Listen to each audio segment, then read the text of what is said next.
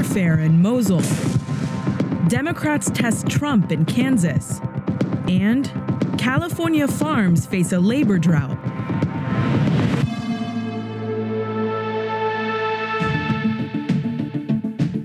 North Korea escalated its threats against the United States today, warning of a nuclear attack in response to a U.S. Navy strike team deployed to South Korea's coast during annual military drills. Attorney General Jeff Sessions toured the U.S.-Mexico border today. For the first time, he offered details on the Trump administration's plan to fight illegal border crossings. We mean international criminal organizations that turn cities and suburbs into war zones, that rape and kill innocent civilians. It is here on this sliver of land, on this border, where we first take our stand. German officials are investigating 3 explosions that blew out the windows of a bus carrying one of the country's premier soccer teams. At least 1 player from Borussia Dortmund was sent to the hospital, while others were said to be in shock.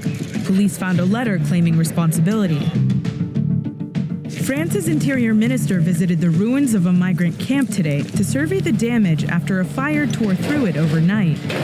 The government is housing some of the displaced in local gyms, while other migrants have fled to the surrounding woods.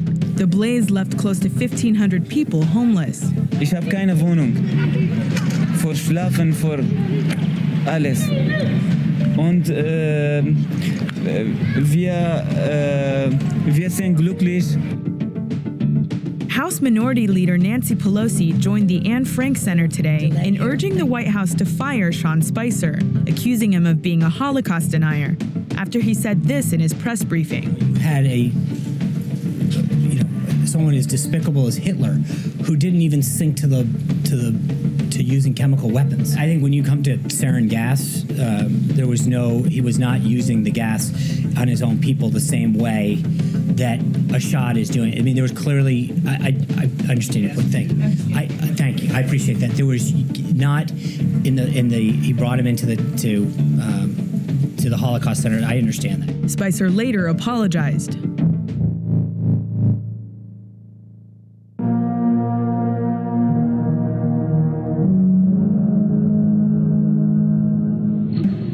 At dawn this morning, Iraqi Federal Police carried out punishing raids on 3 ISIS positions in western Mosul, killing 5 militants and seizing a stash of weapons.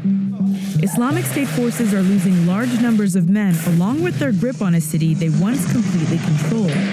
But they're making a ferocious last stand. According to the top U.S. commander in Iraq, the battle for western Mosul is the most brutal urban combat since World War II. The fighting is now centered on the Great Mosque of Al-Nuri, in Mosul's old city. It's a symbolic site for ISIS, where its leader Abu Bakr al-Baghdadi made his only known public appearance, announcing the creation of an Islamic caliphate in July 2014.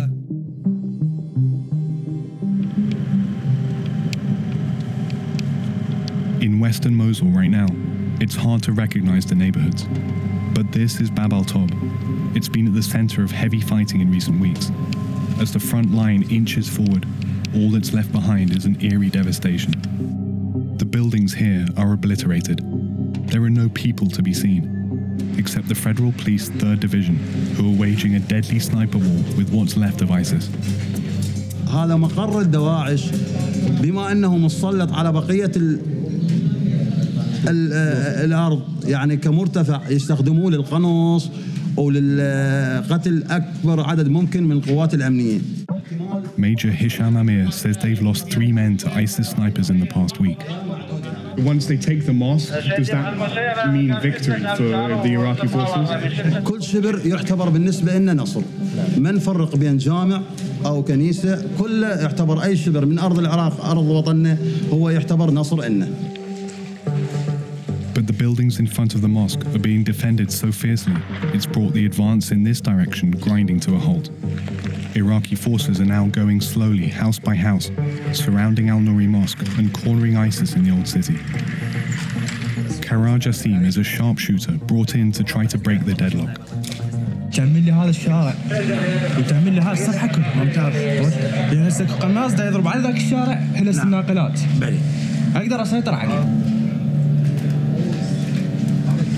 He sets up his position 900 yards from the mosque.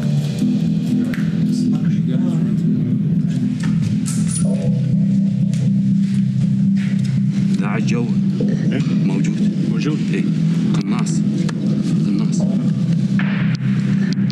شوف The mosque is just over there, literally. So it's just on the other side of this building where the ISIS positions are. And they got snipers in a lot of these buildings. You can see one of the bullets that's actually almost pierced the side of this building. On the floors below, the division's snipers take aim. They say ISIS keep themselves well hidden, but you can see the black flag flying in the streets below. So there's a lot of outgoing now. They can see some ISIS activity. They get information on the radio that there's fighters just across the street over there.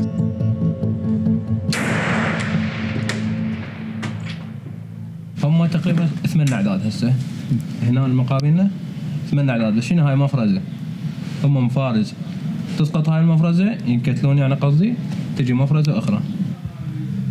بارك الله بيك محمد الجهاز ما وياه شاحنة ما طانوا وياه شاحنة وعندهم علم السيطرة والجهاز حاليا. This team has been firing at ISIS for so long today that they've run out of ammunition. They say some of the heaviest incoming fire happens at night. The soldiers have been living on the front lines for nearly 6 months now. They've been involved since the operation to recapture Mosul began. But with the mosque still out of reach, there's a lot more fighting to come. And ISIS seems prepared to keep going until the last bullet is fired.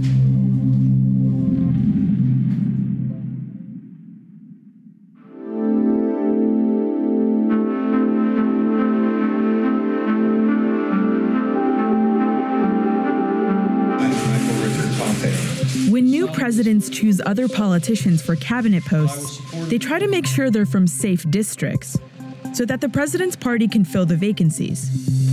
President Trump's picks are turning out to be a little less safe than advertised, which is why a special election in Kansas today is shaping up to be a big test.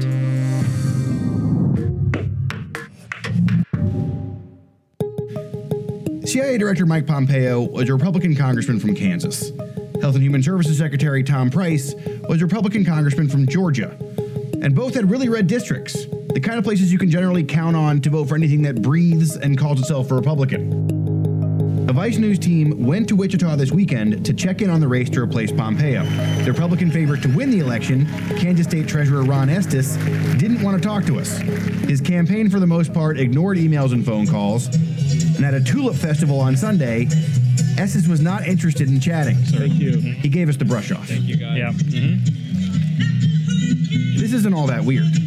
For Estes, silence is a good strategy. Kansas's 4th district is reliably Republican. Really reliably Republican.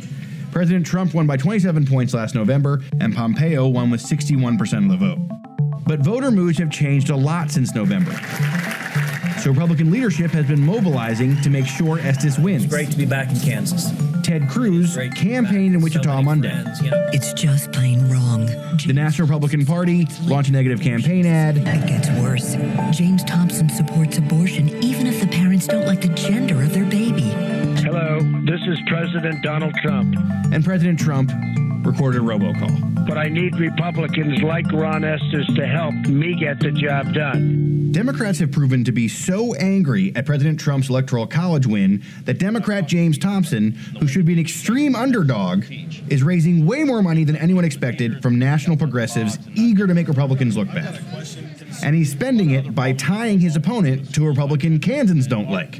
Here in Kansas, there's still a lot of people that are fond of Trump. So I think that we have a referendum on President Trump somewhat, but a lot of what we're seeing also is a referendum on how much everybody here dislikes our governor, Sam Brownback. Only one governor in the country is more disliked than Kansas Governor Sam Brownback, according to a new survey out this morning. Absolutely every single vote counts right now. So Thompson's still losing. Every vote. But the less he loses by in Kansas, the more it'll feed a narrative of Democratic momentum. And the more national attention and money will go to the next special election in Georgia. The Democratic hopeful down there is John Ossoff. For progressives across the country, slightly frayed Republican nerves are enough. Democrats nationally are hoping to use these elections to signal to Republicans that backing Trump could be a big problem down the road in their own elections. I mean, I think at this point we've already been successful. We've done what they thought was impossible, which was turn this deep red state into a competitive race.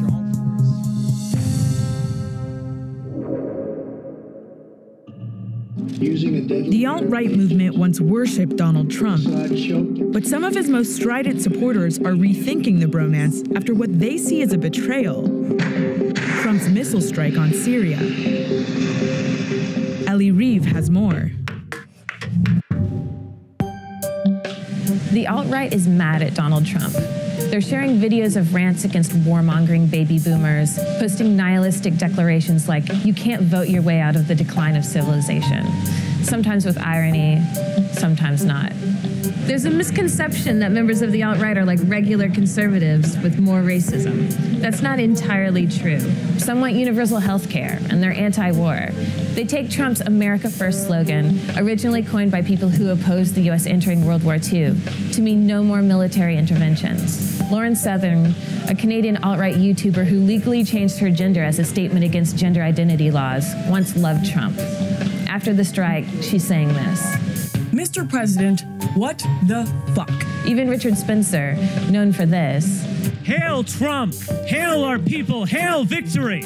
is now saying this. No one voted for this. No one voted for Donald Trump in order for him to engage in these kinds of senseless, insane military interventions. Trump is kind of dead to me. Millennial Woes is a Scottish alt-right YouTuber. We sent him a list of questions about Syria, and he responded with a video. Do you feel Donald Trump betrayed his voters? And the answer is yes, because the airstrike represents a return to utopian, short-sighted and materialistic foreign interventionism. So will they abandon Trump forever? Well, with this strike, it seems such a betrayal that he has a lot of making up to do, for sure. But really, the main question is this the prelude to war?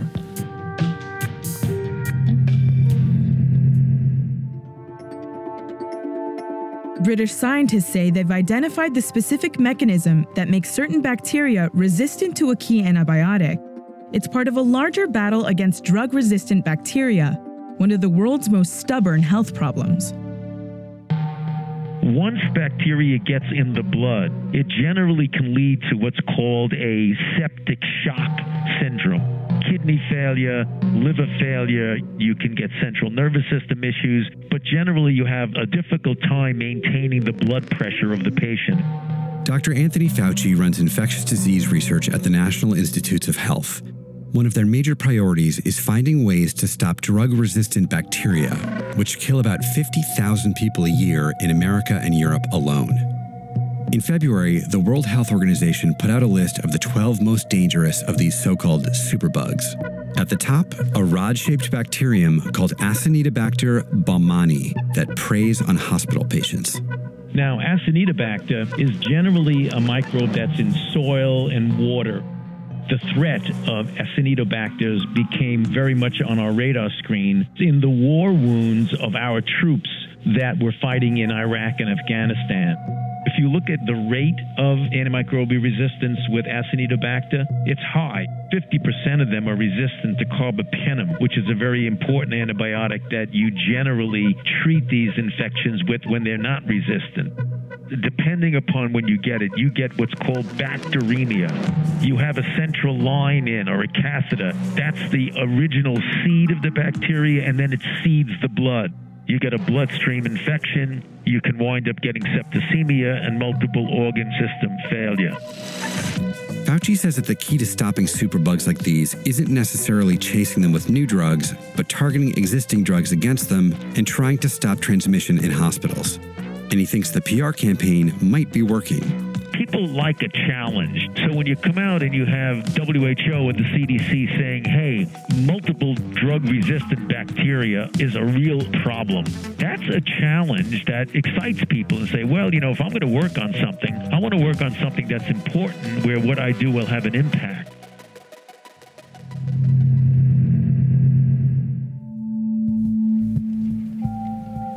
Today, Javier Zamora, a strawberry farmer in California's Central Valley, is handing over control for a plot of land to his former field worker in hopes that he'll stick around.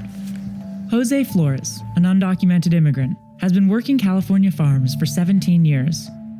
Esta variedad es Purple Cherokee.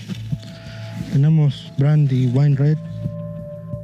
A massive labor shortage this season has forced farmers to compete fiercely for skilled hands like him, offering benefits like health insurance, childcare, paid time off, or, in Jose and his wife's case, a piece of the land. The number of field workers in California has shrunk nearly 40% since 2002. The result, economists and other experts say, of tightened immigration policies and an improved Mexican economy. For some workers, it's changing the dynamic. How does it feel to have your own farm now? Está uno con la ilusión de tener su propio negocio, pues tratar de irse superando poco a poco para no tener que pues depender de otra persona, pues que lo esté uno mandando. A veces lo tratan uno mal en los trabajos y Javier operates a small 30-acre farm with tight financial margins, and he distributes to organic grocery stores himself. This year, he has to raise wages by 20% in order to hold on to his other workers. Oye, arriba ya veo fresitas verdes, estas rojas, eh? It's an increase that I can handle, but, it's going to impact the bottom line. But you worry they'll be poached? I do. There's a lot of work to do and not enough people that are willing to do what we do. Some farmers are just producing less labor-intensive crops, like tomatoes and alfalfa, that can be harvested by machines instead of by hand. Because of the labor shortage, U.S. farms produced 9.5% fewer fruits and vegetables last year, resulting in about $3.1 billion of lost revenue. The labor shortage in California for agricultural workers is extreme. And we work with a lot of small farms that can't find labor. 100 miles north, in Oakland, Anthony Chang runs Kitchen Table Advisors, a nonprofit business advisory for small farms. We have one farmer that we support in Watsonville that last year she had to leave thousands of dollars worth of strawberries in the field because there wasn't enough labor to actually harvest and able to really sell that crop. Farming is hard. It's a hard business, but this is probably at the top of the list of what keeps farmers up at night. This has been a growing problem for 15 years. But this summer will be the biggest wage jump some farmers have ever seen. ¿Cómo está la familia? Workers we spoke with said people are leaving California because there are more opportunities in Mexico now. It has a better social safety net, and coming to the U.S. is harder than before. There's a fear of really being out in the community, putting yourself at risk for deportation. Even though he's making more money than ever, Jose is not comfortable spending it.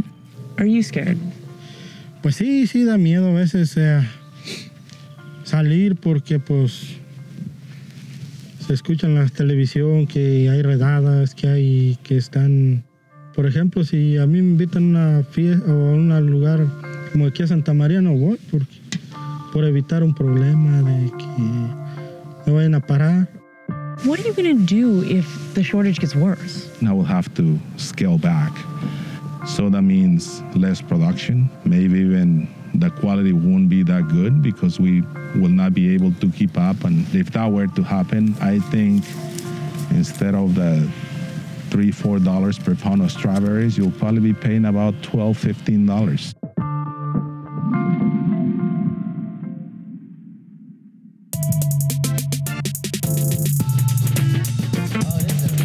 Man, there's some good music out right now. 1, 2, 3, 4. These are always dope to see the person live because they just be on the stage like, this song is about finding yourself. I would let my baby listen to this. I don't have kids, but if I had babies, I would play this for my babies. it's real good vibes. You know what I'm saying? Maybe they make them probably like want to grow up to be an astronaut or something. Yeah, this is tight as a motherfucker. It sounds like 7 people are just sitting around in a room and everybody's making a noise with the beat. Like somebody's like hey, slapping this is my favorite song so far. This track go hard. Who sang this? This is Animal Collective. Shout out to Animal Collective. Going bonkers right now. Go bonkers.